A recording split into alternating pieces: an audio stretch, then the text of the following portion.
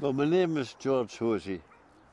I've been in Aberdeen practically all my life. The one grey area, the one thing I didn't like to admit, was actually born in Blackpool. Right. Just to explain to you this movement here, it's near the Brian? Simon. It's near Simon's camera work. It's when we suffering from Parkinson's, it's this involuntary movement.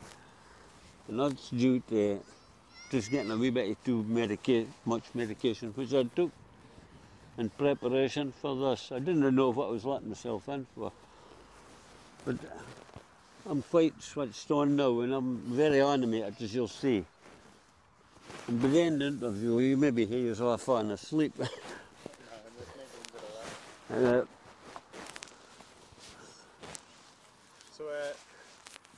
how do you deal with the Parkinson's?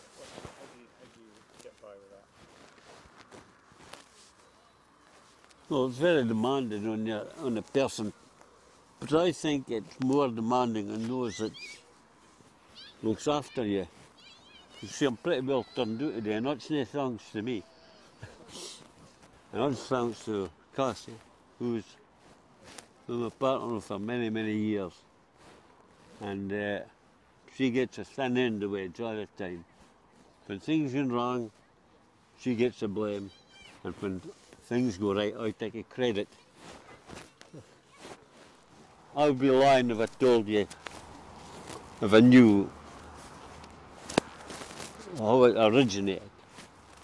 But it's used, the words that's used in Doric are very, very descriptive. I mean, you just to hear the word, and you could practically imagine what it means without ever being told the definition of it. For instance, the word smored. You hear people saying they're smoring with the coal. And out in the country, the roads were smored, they were chocked with snow. Now, that's a great word, smore. And then there's a riven. If something's riven out of the countryside, or your boy has achieved something, his business was riven out of the circumstances of the community, means that he achieved his goals by sheer hard work, chiselled every inch of the way, rocked out. Wasn't easy done, but he accomplished it. Riven out. Very descriptive. There's another in here, swack. Somebody's swack. They're agile. A bit like myself. Lifting their feet. Good mover. Swack. That's a great word. No, I mean, no, this is, I reckon how the connotations were evolved. But it's a humorous language, but born out of painful circumstances. And I think that's how we get our humour for. But everything is difficult. It's not a problem to us. We'll laugh at it first and then get on me solving the problem. Moving on with our life. I could see Benahee, Loch Nagar from the bedroom window, because it looks west, northwest. And a good night, which you sometimes get in the sun setting in the west. There's some bonny skies, and I can pick out the Loch Nagar and then look a bit further to the right, back up Benahee. And my hair tie up in that hill, so I never get up there. I'd like to see the communities